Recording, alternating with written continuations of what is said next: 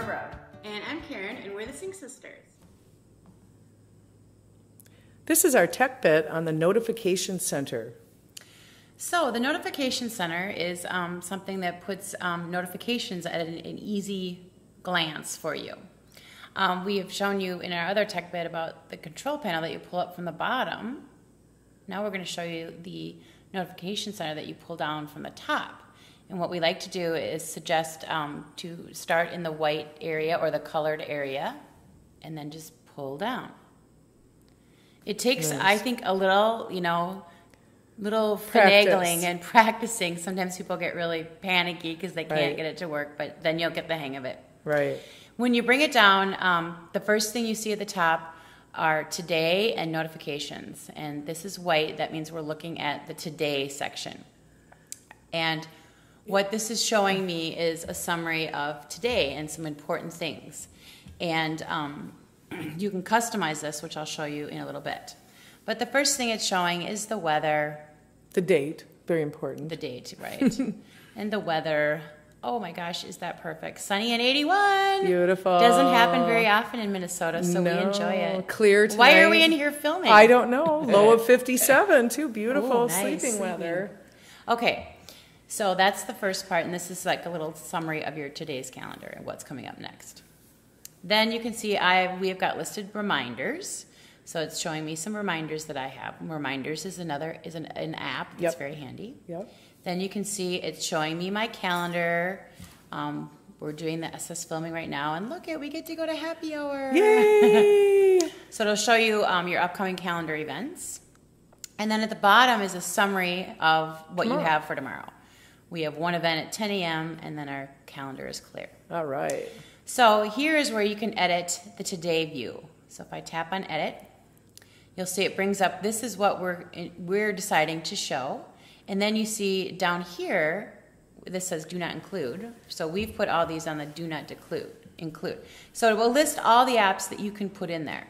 Right. And if you wanted to add one, let's say I wanted to add CNN headlines, I'm going to put that in there. And that will go up there. And if you want to get rid of one of these, I don't care about my reminders, you would do that and hit remove. Now it's going to go back down there. Nice. And if you want to reorder the way that these are viewed, you just get this little 3-line bar, which we see in a lot of different apps, and you just can move them around. Right. So then that'll change how they look when you bring up the notification center. What do you want to see first? Right. So now if I hit done, I'm back here into the today view, and you can see CNN is on there, and there's nothing really no news today. No news going on. Nothing to report today. Well, that would involve going to our CNN app, but we don't have to do that now. So that's the today notification. And then over here is notifications. And what this is all the apps that I have decided that I want to know at this easy glancing view what notifications they have. And this you customize in settings, which we'll show you in a minute. But right now we have it set up like this. Like we have AnyList, which is a great list program, right? Right, excellent. So it's showing me all these notifications from AnyList. And then we have several different apps that we've decided that we want to see the notifications. Okay, App Store, iTunes These Store. are notifications. We'll show you this in a minute. They come up on your screen and then go away, some of them. But you can always see them in here. So it's kind of nice. Right, because sometimes it'll happen. You're doing something, and something will come up, and it'll show you something, and then it goes away, and you're like, wait, what was that? Where'd it go? Right. You go to your notification center, and you can see it there. Right. And if you notice this little X over here in a circle, if I tap on that, it says clear. And what that's going to do is clear these notifications. Go ahead and do it, yeah. And now for that app, it cleared the notifications. Which one did you do? Well, there were a lot of them. Oh, it just cleared what was up. Yeah, it's going to keep clearing them until Let's do an easier they're gone. Oh, that one probably does it every day. Do AnyList. Or what about this one? Yeah, patagram. Right, try that. Clear. There. Now it doesn't even show up here because there aren't any right now. It'll come back if there's a reason to do it. So the way that you customize these and decide what apps you want to have the notifications listed here is you go into settings. So I'm going to go out to my home page. And I'm going to go into my settings gear. Okay. And you'll see on the left, again, on the iPad, you see on the left, it lists all the apps that you can change the settings. And on the right, whatever you have highlighted will show up. And we have a great tech bit on the settings app. Right. And on the phone, did you just explain the phone? I was just doing that. Okay. Perfect. I had you to can go. tell she's my big sister. She's always butting in, trying to finish my sentences. I had to go care for the older dog as she was wandering away. So, shall I take over? No, I'm oh, not. You're going to do it now. Okay, so on the iPad you see both at once because it's a bigger screen than your iPhone.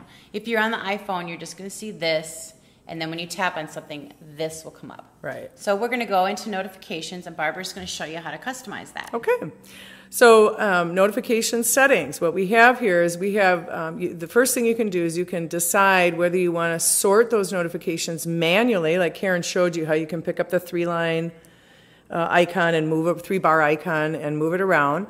Or do you want it to sort it by time? You could do that too. So if you want to see the notifications, the most current ones, okay?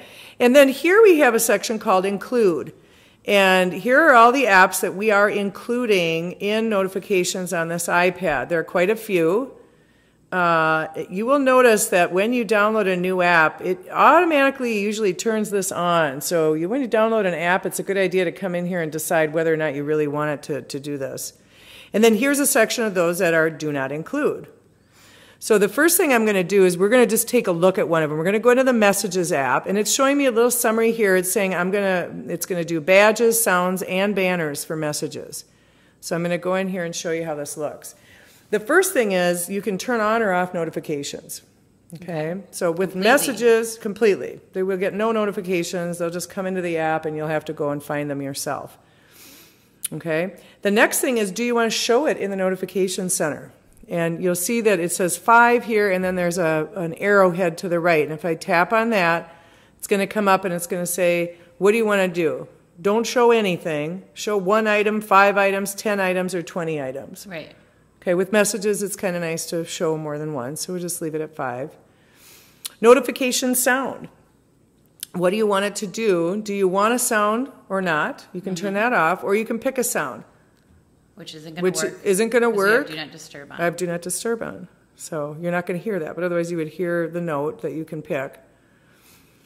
Okay?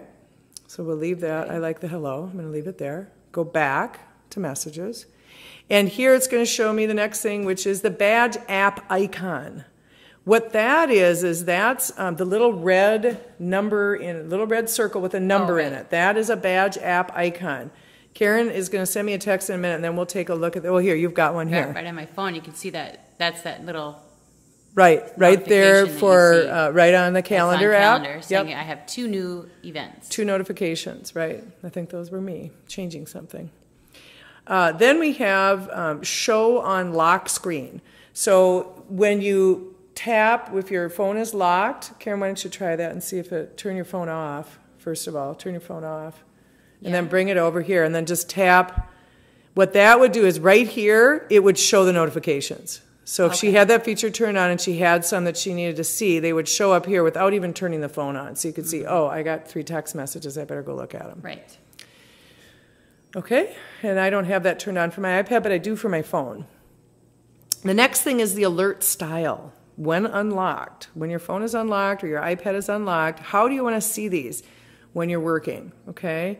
Do you want to see no notifications, banners, or alerts? Notice how banners has a circle around it because that's the one I've chosen.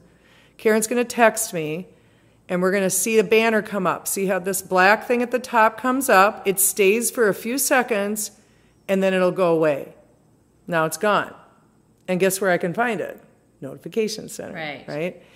But look, now she's going to do it again, and I'm going to change it to an alert this time because I want to make sure that well, wait, before you do that.